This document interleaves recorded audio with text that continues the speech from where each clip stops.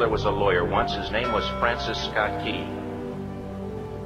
He penned a song that I'm sure you're aware of. You've seen it. It's in most hymnals throughout our churches. It's called the national anthem. It is our song as an American. We go, however, to a ball game. We stand in our church services and we sing the words of that song, and they float over our minds and our lips, and we don't even realize what we're singing. Most of us have memorized it as a child, but we've never really thought about what it means. Let me tell you a story. Francis Scott Key was a lawyer in Baltimore. The colonies were engaged in vicious conflict with the mother country, Britain. Because of this conflict and the protractedness of it, they had accumulated prisoners on both sides. The American colonies had prisoners and the British had prisoners. And the American government initiated a move. They went to the British and they said, let us negotiate for the release of these prisoners. They said, we want to send a man out to discuss this with you. They were holding the American prisoners in boats about 1,000 yards offshore. And they said, we want to send a man by the name of Francis Scott Key. He will come out and negotiate to see if we can make a mutual exchange.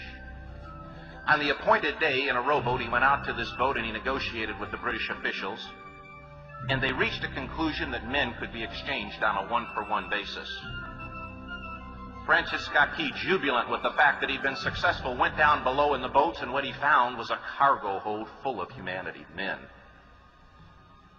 And he said, men, I've got news for you tonight. You're free. He said, tonight I have negotiated successfully your return to the colonies. He said, you'll be taken out of this boat, out of this filth, out of your chains. As he went back up on board to arrange for their passage to the shore, the admiral came and he said, we have a slight problem. He said, we will still honor our commitment to release these men, but it'll be merely academic after tonight. It won't matter. And Francis Scott Key said, what do you mean? He said, well, Mr. Key, he said, tonight we have laid an ultimatum upon the colonies. Your people will either capitulate and lay down the colors of that flag that you think so much of, or you see that fort right over there, Fort Henry? He said, we're going to remove it from the face of the earth. He said, how are you going to do that? He said, if you will, scan the horizon of the sea. And as he looked, he could see hundreds of little dots.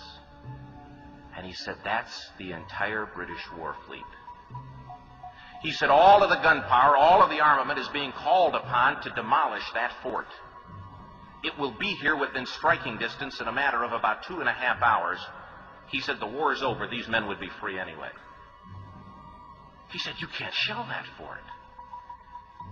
He said, that's a large fort. He said, it's full of women and children. He says, it's predominantly not a military fort. He said, don't worry about it. They said, we've left them a way out. And he said, what's that?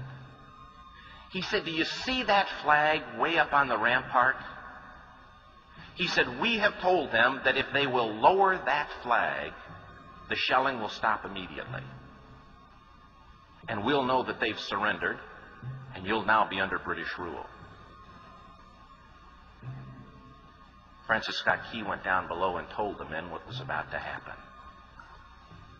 And they said, how many ships? He said, hundreds. The ships got closer. Francis Scott Key went back up on top and he said, men, I'll shout down to you what's going on as we watch. As twilight began to fall, and as the haze hung over the ocean as it does at sunset, suddenly the British war fleet unleashed. He says the sound was deafening. There were so many guns that there were no reliefs.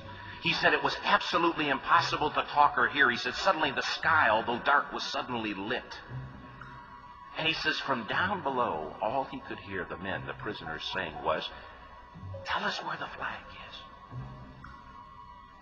What have they done with the flag? Is the flag still flying over the rampart? Tell us. 1 hour, 2 hours, 3 hours into the shelling,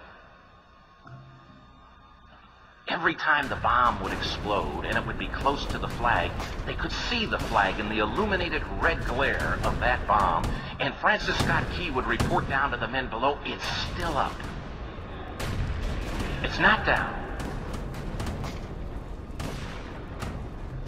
The admiral came and he said, your people are insane. He said, what's the matter with them?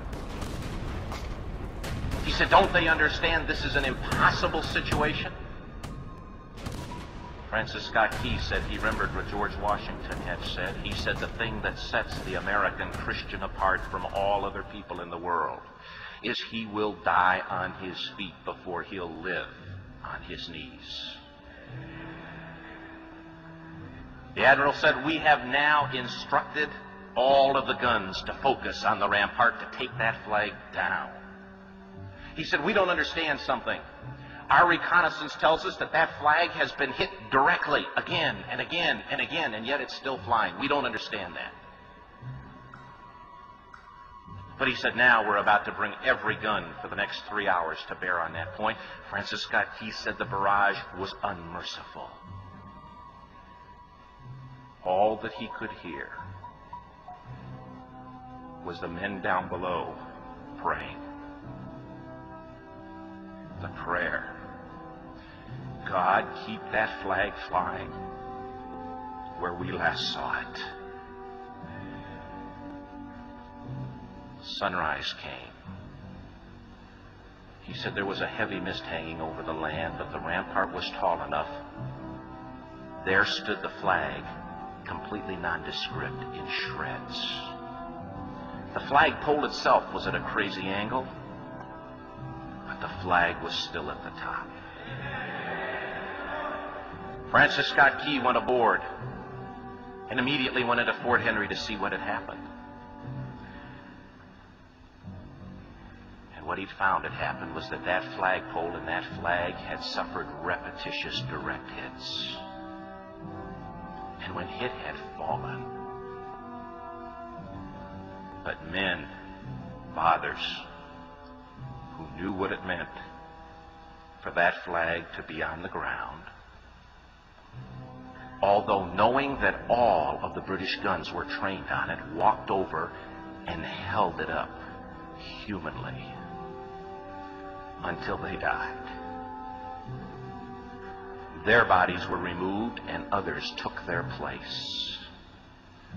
Francis Scott Key said what held that flagpole in place at that unusual angle were patriots' bodies.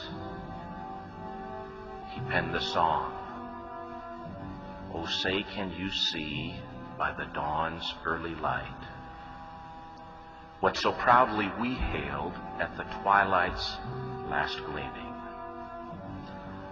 O'er the rocket's red glare, the bombs bursting in air, gave proof through the night that the flag was still there.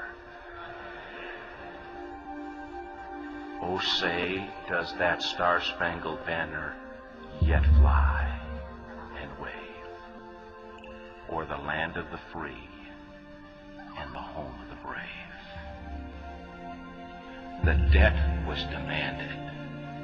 The price, it was paid. We're so gallantly streaming, and the rockets break through, the bombs bursting in air, gave proof through the night that our flag was still there. Oh, say, does that star-spangled